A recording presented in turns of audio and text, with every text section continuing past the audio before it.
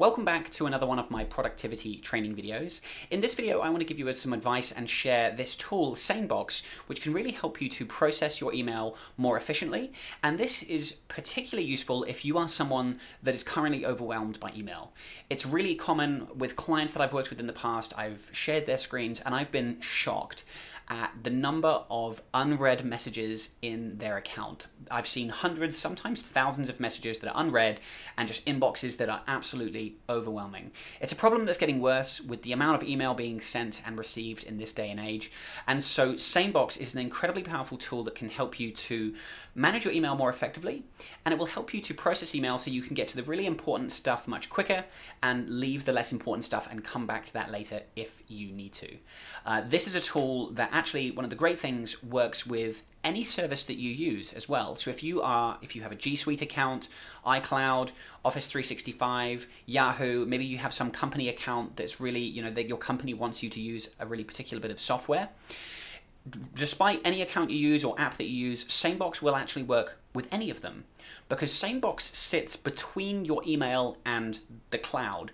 And so for me, for example, I'm on Apple Mail.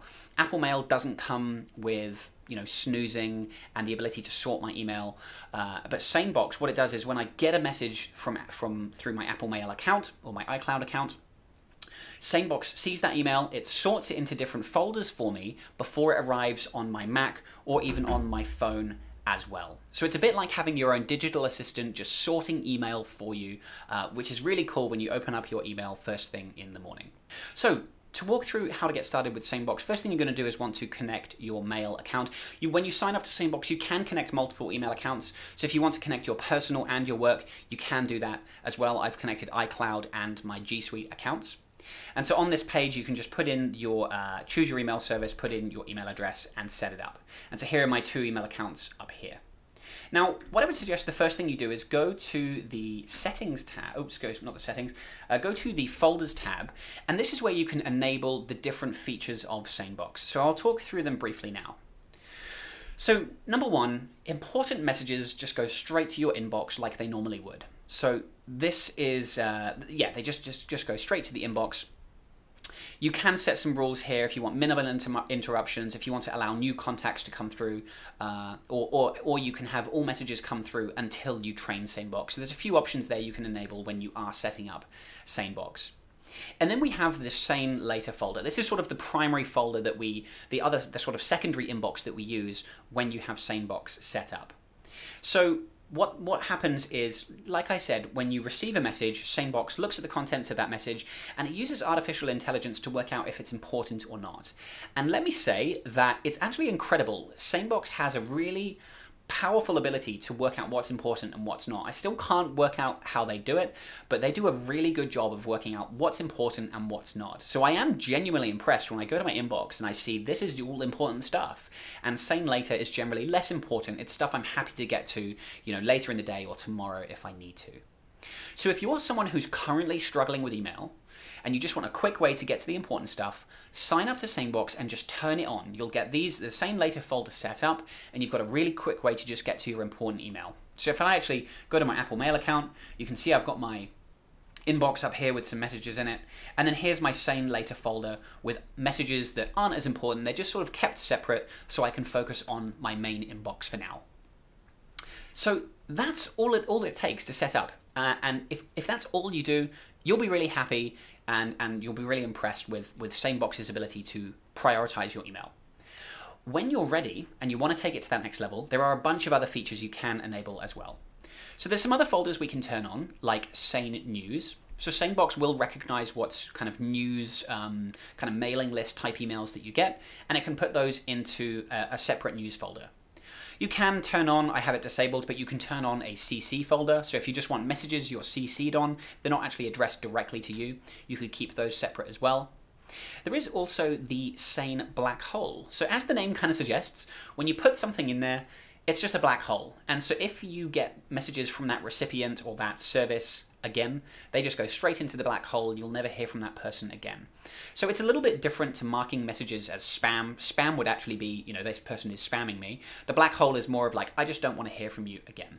You can create your own custom folders as well. So when you set those up, you can create rules and say, for example, with my mailing list, I could say when somebody replies to one of my ConvertKit, my mailing list emails, I want those to go into my custom folder and keep those subscriber replies separate.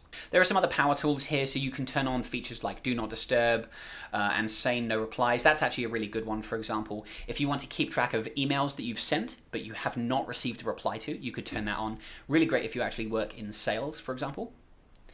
And then you get to one of my favorite features of SaneBox, which is the snooze folders. So there are different snooze folders you can turn on. So you can see there's things like Sane Tonight, Tomorrow, Saturday, Sunday, Next Week, Next Month, 3 days, 1 week, or you could set up your own custom snooze frequency as well. So I've just actually set up Tomorrow and Next Week. And so the way this works is when you drag an email, let me do one now. Let's drag this one into Sane, let's do it into Tomorrow. So I'm processing my email, I'm like, I want to get to that tomorrow. I'll put it in there. You can see I have a couple in here already. SaneBox will resurface those, it'll move those back to my inbox tomorrow. One of the really cool things you can do with this is you can even enable an automatic reply. So if I put something in my tomorrow folder, I could have SaneBox automatically send a response, hey, sorry for the delay, I'll get back to you tomorrow. So people know that I've received their email and I'm going to get back to them. So it's a really cool way to actually automate some of the communication and processing of your email. So those are some of the snooze folders. And then finally down the bottom here, there's some other features you can do. There's Sane Reminders. So this is where you can, if you've ever emailed yourself, you've probably done this before, you can email a special SaneBox address. So for example, let me show you some, you could see here, message september.7@sanebox.com, and then rather than just emailing yourself, it'll actually put the email or the reminder into your inbox on that date that you've specified. So it's kind of like a to-do list system where you're saying, here's the reminder I want for myself, but only show me on this day. So it's even more powerful than just simply emailing yourself. So that is Sane Reminders. You've also got Sane Attachments. So if you want to automatically back up attachments, have those saved to Dropbox or Google Drive, you can enable the cloud storage option as well. And then finally, you do have some subject and domain filters. So if you want to help train SaneBox to get smarter, you could set up some logic here where when the subject contains or begins with certain text, you could have those messages go to a specific folder. And that's the other thing is, even actually if you don't use these subject or domain rules, simply by moving messages between the folders, if I have something in later and it's actually important, I could just drag it in, and then I'm actually teaching SaneBox how to get smarter at processing my email. So it is something that definitely gets smarter and more capable with time as well. Now, like I said at the start, the great thing about SaneBox is that it works on the cloud. It sort of sits between your email and the email sort of coming in from the server. And so if you're like me, you use something like Apple Mail. Apple Mail doesn't have these types of features like reminders or snoozing mail.